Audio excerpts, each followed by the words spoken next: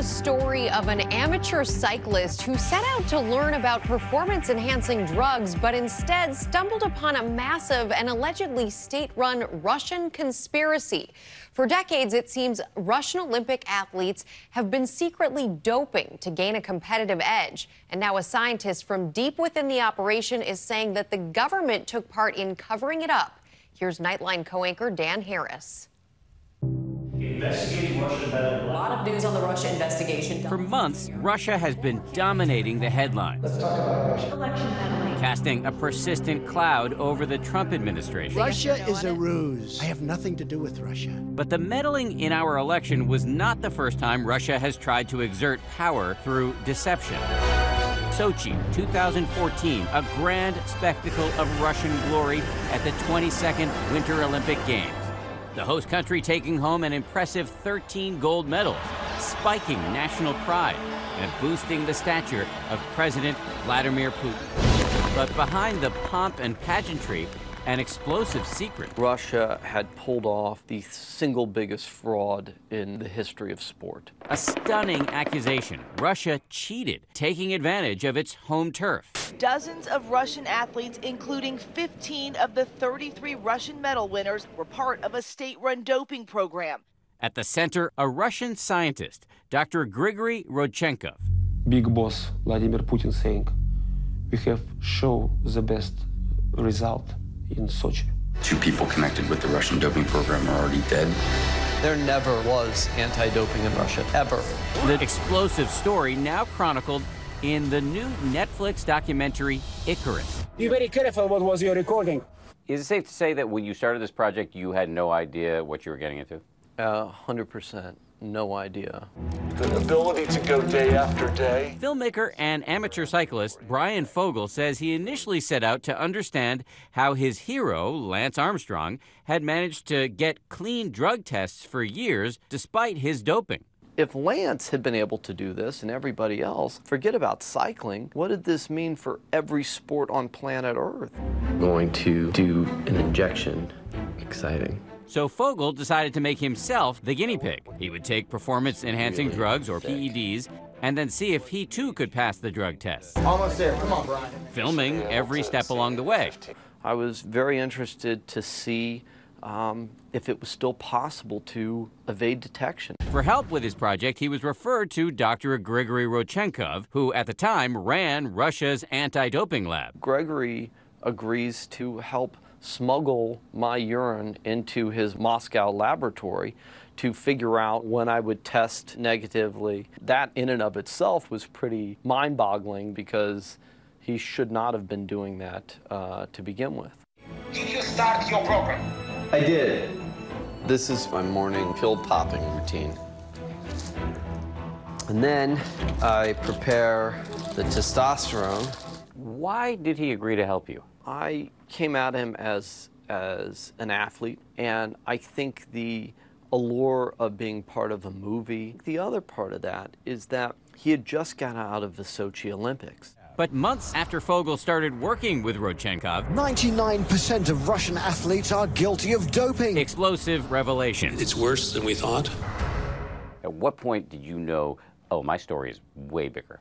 Putin appears on state television, and not only does he deny everything, he says that there was no state-sponsored doping in Russia. And about 12 hours after that statement, Gregory is on a call to me, and he has 2 FSB agents, KGB agents, living in his home protecting him. And he tells me that they're going to kill him. The problem is to survive. Listen, joking, you know, serious aside, like I'm just, you know, I'm worried about you. Yes, yes.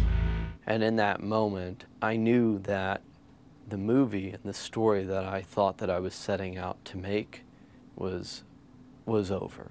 You in any danger? Yes, I need to escape. Putin will kill me.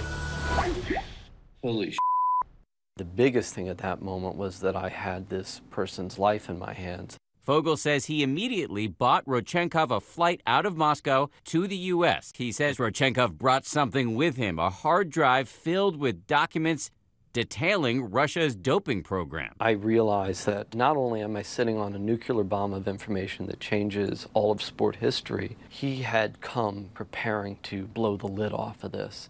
According to Rodchenkov, during the Sochi Games, Russian intelligence agents posed as maintenance workers, entering the athlete testing lab, then breaking into tamper-proof collection bottles and swapping out dirty urine of Russian athletes for clean samples. Because they controlled, everything about those Olympic Games, that they had the lock, they had the key, they ran the bank, they operated the vault, they could essentially facilitate, whatever they wanted. The scam, Rodchenkov says, allowed Russian athletes to continue doping throughout the Olympic Games, giving them an advantage over other countries. Why was it so important for Putin that his teams rack up a lot of gold? Everything with the Olympic Games was to demonstrate that Russia had risen off its knees, that it was a great power, and that it was basically a peer competitor to big countries such as the United States. In the film, a stunning conversation about the alleged scope of Russian doping. Does Russia have a systematic statewide doping system in place to cheat the Olympics? Yes. Were you the mastermind of a statewide system that cheated the Olympics? Of course. Yes.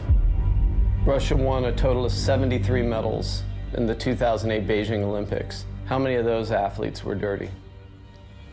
30.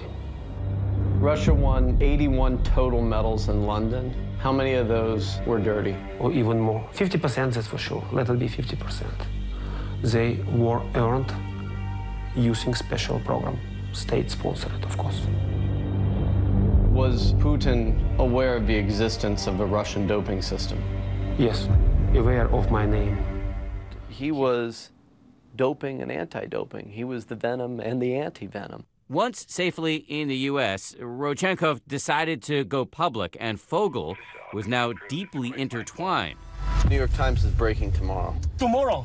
Fogel says Rodchenkov was tired of hiding after the Sochi Games. Instead of using the science that you developed to get around the system, you abandoned the science. Yes. The most important, yes. Forget about this. This was no longer science to him. This was, just outright fraud. And he realized that this system was not going to last. So you think he saw you as a way to expose what he wanted to expose? I believe that that's what happened over time, yes. International outrage ensued. Russia's participation in the 2016 Summer Games put into jeopardy. The president of the International Olympic Committee, or IOC, called the alleged scheme an unimaginable level of criminality. The World Anti-Doping Association, or WADA, would back up Rodchenkov's claims about the Sochi doping plan in a July 2016 report. Ultimately, though, only the Russian track and field team would be blocked from competing in Rio. Putin has continued to deny the allegations.